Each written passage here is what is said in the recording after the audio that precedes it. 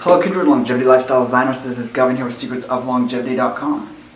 Something that almost everyone has at some point in their life, whether they grew up with one or they have one when they're older because they didn't have one as a kid, or they don't have one when they're older because they had one as a kid and they found it to be too much work, is a pet. And the impact it has on a life is something that I've always found interesting, and I've long since been a lover of animals. I've had a great interest in a whole manner of different types of animals at varying times in my life, especially growing up. And as I got into the world of health, I was curious as to the impact that having an animal can have on your health, whether positive or negative. And while I don't feel like I've reached a point of being able to say this too conclusively, more and more I see indications of certain things around the health of our pets as well as the impact it has on our own health. So I'm kind of merging two ideas within this video and just putting it out there as sort of a ideology, because I'm not trying to set this in stone, that we approach the acquisition of a pet with more conscientiousness because of its impact on our health and also the impact it has on our pet's health. Now, as I'm making this video, I'll be referring to a few links which you can find in the drop-down menu below, and I'll just number them off as I mention them. Some are articles, some are scientific articles. This is just to give some reference to the points I'm bringing up.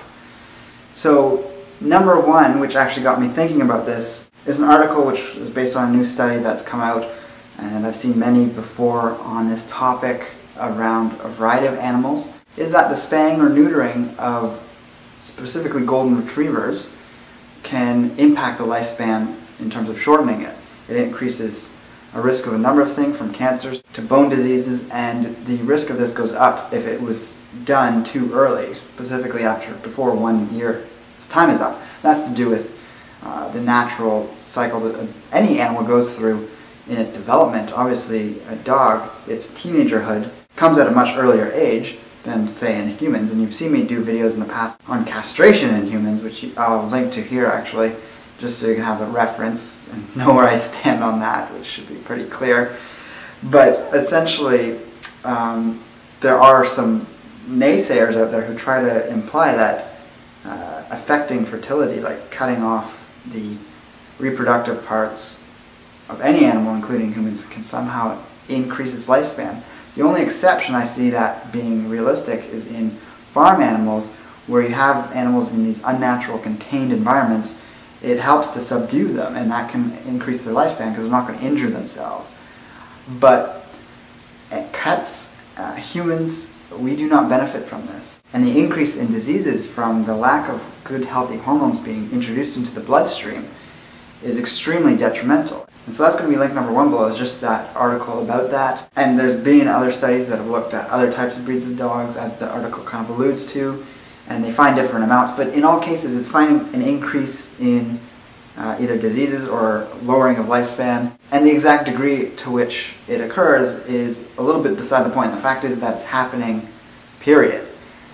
And this, when I was reading this, brought up something else in my mind relating to a charity I sometimes donate to, which is the Big Cat Rescue, which they actually have a YouTube channel. That's how I first heard about them.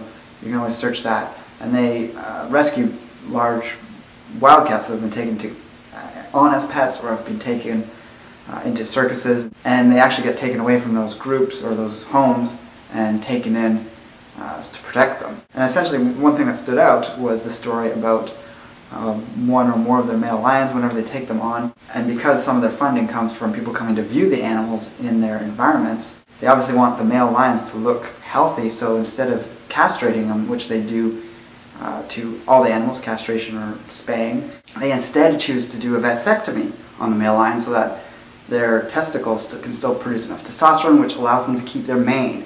Otherwise, the manes of lions fall out. Now, the reason they do anything at all with a castration or vasectomy is because they don't want these animals reproducing in their captivity, because these are places for the animals to live out their lives in a comfortable setting, and they don't want to deal with the cost of having extra animals. They want to keep that down because they're constantly taking in animals.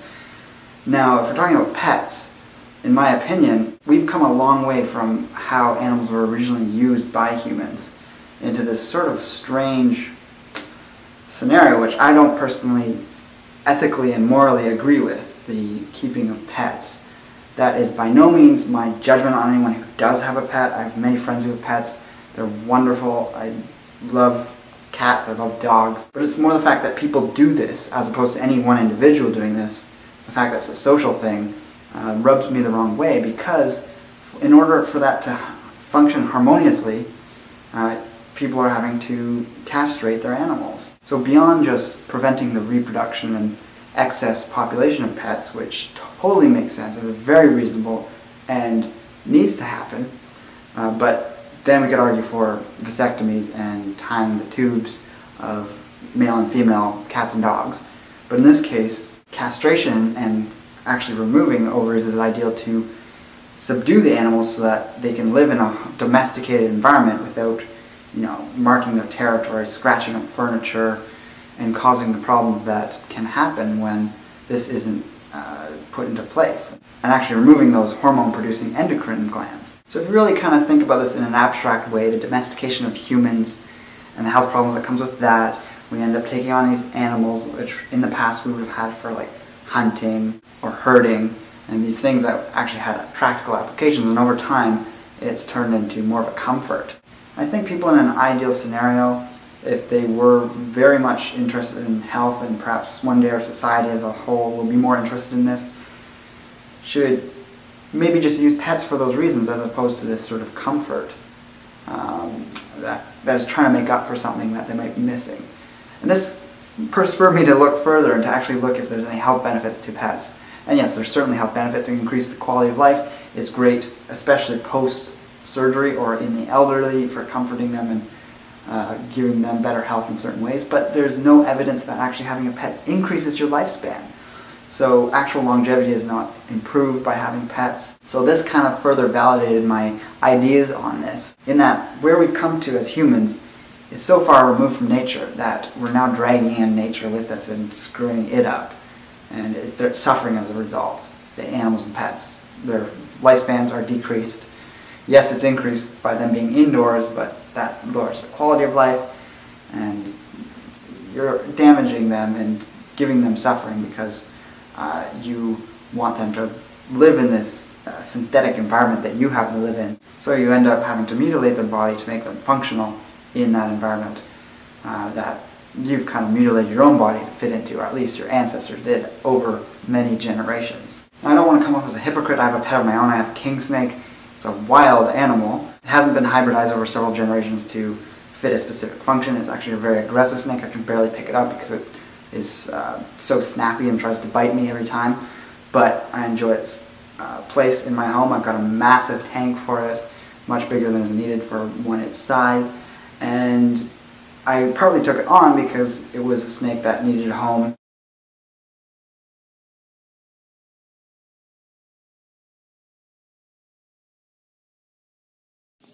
Monster's just eating. He's looking pretty happy and active.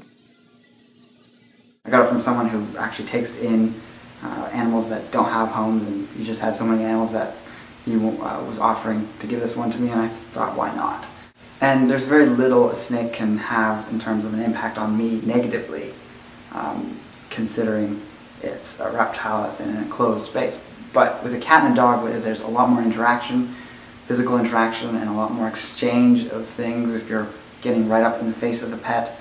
There's actually a number of parasites, diseases, and exposure to things that you get from having an animal in that way. Cats are somewhat worse than dogs in terms of the number of things they bring into your home, especially if it's a cat that goes in and out of doors. But even if it's just an indoor cat, it's a breeding ground for things that humans don't normally get. Doesn't mean they're bad in that way, but we just take on these things that we wouldn't normally get exposed to, and that has been shown to cause health problems. It can cause arthritis in the elderly. We can get all sorts of parasites from dogs as well, especially when people are getting right in the face of the dog and let it lick their mouths and faces. You simply do not see traditional humans, our ancestors, having used animals in that way, in that sort of comfort type way, when they would have actually had them for, pulling a sled or hunting or rounding up animals. It was a slightly more removed, yet probably just as satisfying relationship. But in our, once again, synthetic world that we've created around us, we have this role that we have with pets that is very artificial, and it has its detriments. So I'm just putting all this information out there just to maybe stimulate some ideas. I'm not saying get rid of your pet by any means. If you don't have a pet but have been considering it, weigh your options. If you feel very drawn to having one, by all means do so. I'd of course always recommend going to a shelter or getting an animal that needs a home as opposed to going to pet stores to buy them new. The amount of bad treatment that happens to animals in the pet animal industry is horrendous. Of course, there's always going to be great places that do good work, but there's also the bad. There's puppy mills, there's kitten mills, there's importation of exotic pets and them getting damaged and suffering in the transportation, them being pulled out of the environment if they're slightly endangered. The list goes on and on. We don't need to be supporting those practices, so by all means, if you are going to go for something, please do look for the most ethical and best way to take in an animal that is going to improve on a small scale the world in a greater way. So once again, I didn't actually mention the numbers as I was going through them, but a lot of my points are summed up in the articles in the links below. Let me know your thoughts in the comments below, and like, favorite, and share this video if you feel so inclined. Take care and embrace life without limits.